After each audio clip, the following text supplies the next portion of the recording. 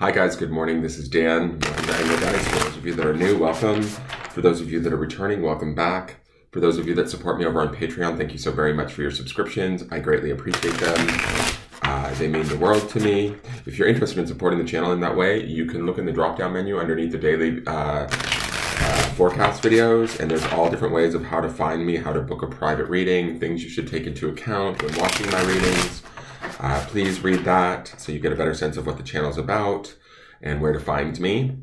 This is the daily forecast for all signs. This is for, wow, we're already at May 26th. It's crazy. So we're talking about Monday, May 26th. This is a general reading for a lot of people. So if it applies, take it. If it doesn't, that's okay too. So let's see what's going on in the cards. What they want us to know.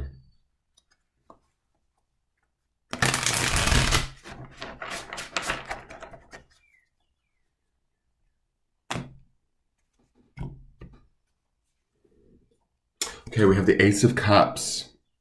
I love this card. I love that it's so heart-centric.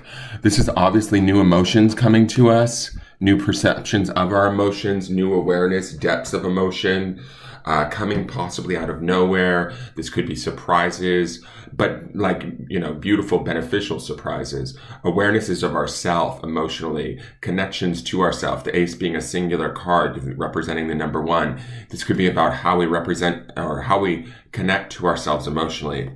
There could be some sort of new perspective that comes about today that we didn't see coming, some new awareness. The reason why I say that is we have that underpinning of the Hermit.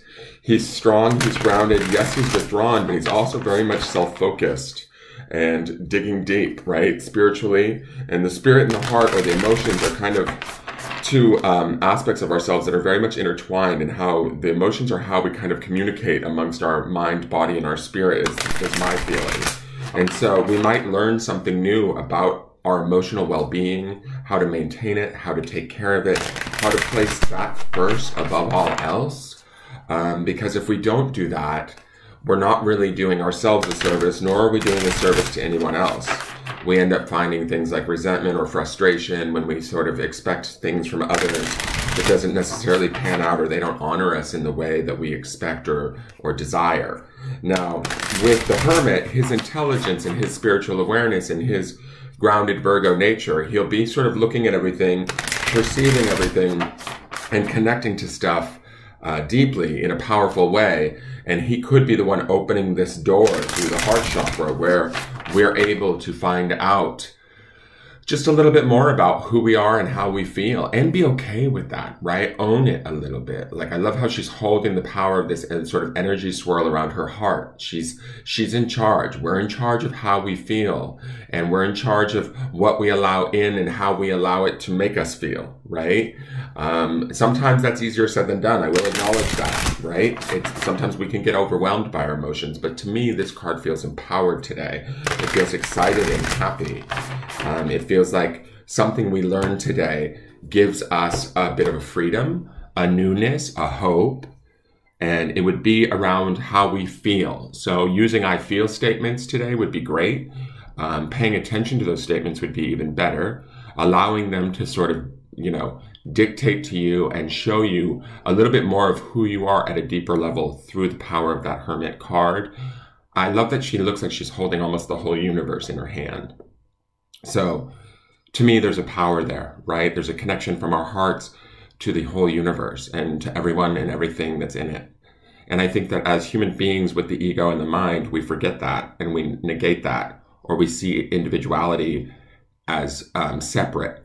And this to me feels like we're not only connecting to ourselves through our emotions and through the Hermit, but maybe also to our place in the universe and where that fits into the grander scheme of everything else, right? So I think that this should be a day that feels, I don't know if happy is the right word, but it should feel a little bit free. I get a feeling of exuberance or excitement, maybe a little bit of happiness or a shift, a lightness, a newness that we might find inspiring, or that we might want to take with us today and utilize in some way. This could be around multiple situations for different people, but acknowledge it when it comes.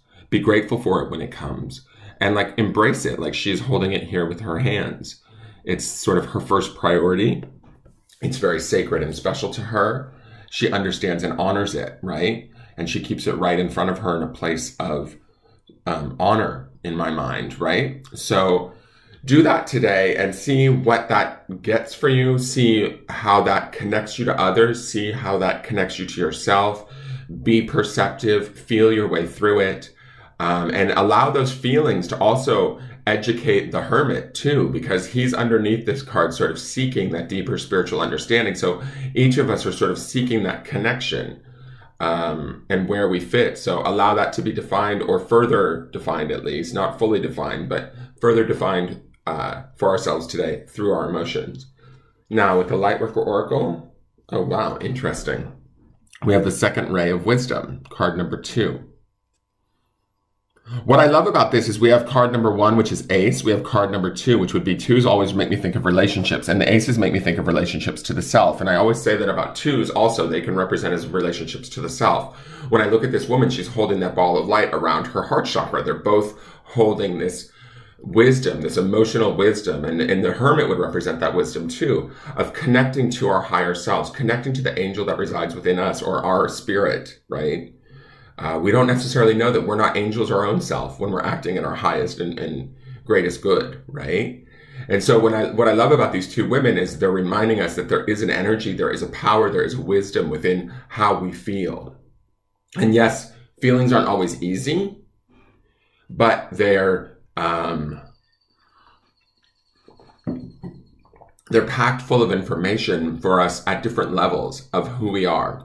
I mean, if you think about it, we can feel mentally, we can feel emotionally, obviously, we can feel physically, we can feel pain, and we store all of this stuff in our physical being, in our mental being, in our emotional being. Does that make sense? So we should pay attention to this stuff, because there is a wisdom here that's being taught to us that the hermit might desire, or he might be seeking today. And I love that we're also being guided, whether that angel behind her is our spirit guide or our own higher self. We are being guided. We're not alone in this journey or this search or this connection. We need to figure out where excuse me, I'm a little gassy this morning. We need to figure out where we fit in the world and be okay with that today. And that's kind of the feeling that I get from these two cards, is the beginning of that and the centering of that. This light at both of these women's chests at their heart chakra speaks to connecting to that and feeling centered and grounded in that, because we've got the strength of that hermit underneath here grounding us. So it's like through the singularity of the ace, we find that connection to self. And then through the 2, we begin to connect to others. Remember that stone this week is family. So finding the family of our choosing, or if it's our earth family, our light worker family, our, friend family, whatever. It's almost like we're learning about ourselves so that we can better connect to others and understand others and be compassionate to ourselves so that we can thus be compassionate to others. So let me read the second ray of wisdom to you. The second ray of wisdom is a consciousness of loving wisdom straight from the heart of the universe. It amplifies the magnetic power of attraction, empowering you to pull into your life all that is needed for your life's work. It brings the opportunity to heal, restore, and understand through the power of love and the light of ancient wisdom. The spiritual master known as the Buddha is with you now to help you fully receive and integrate the blessings of this ray of light from the universe. Well, we have Buddha right here. So he's looking over these cards and quite happy that they've arrived today. Allow your own inner Buddha to come forth, guys. Here's the invocation. If you feel so inclined, stop and start the video and say it along with me. I think that these are very powerful. I now accept of my own free will the blessing and grace of the second ray of wisdom in my life. Through unconditional love and divine mercy, I open my heart with joy to the magnetic and creative field of attraction. I gratefully open up to the abundance in all ways with trust, wisdom, and serenity. The universe provides all that I want and need with grace, love, and perfect timing. Thank you, universe. I call on the loving assistance of the genuine ascended master known as the Buddha in all aspects of this process so that all beings can receive the loving benefit of this spiritual gift according to divine compassion. through divine grace, so be it. I love that it says in there about the connecting to the universe. The universe provides all I want and need with grace, love, and perfect timing. And I said, like, it feels like she's holding the universe in her hands there. So I love that. There's definitely an opportunity here to connect at a much deeper, heartfelt, spiritual level today. I would utilize it as best you can. If you don't achieve it, don't judge yourself. Just be kind to yourself. And the word here is desire.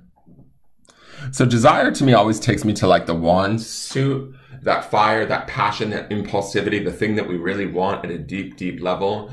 Desire isn't necessarily just sexual in nature, right? Desire can be something that we want so badly from in our heart.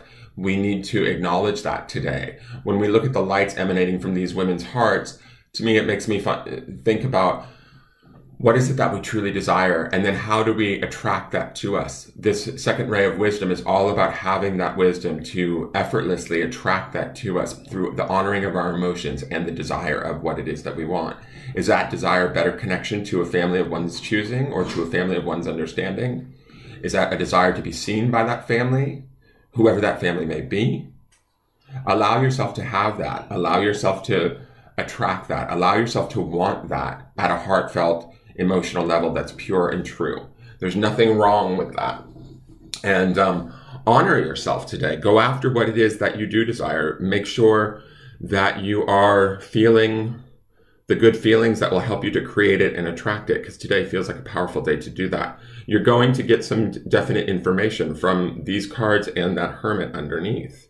It'll inform you in some way emotionally that should be rather profound and get you closer to that with which you desire. I hope that's the case. That is your forecast today, guys. Thank you so much for tuning in. Please give it a thumbs up, leave a comment if you like, and subscribe to the channel. I will see you guys tomorrow to see how we build on this energy. Have a great day. Bye-bye.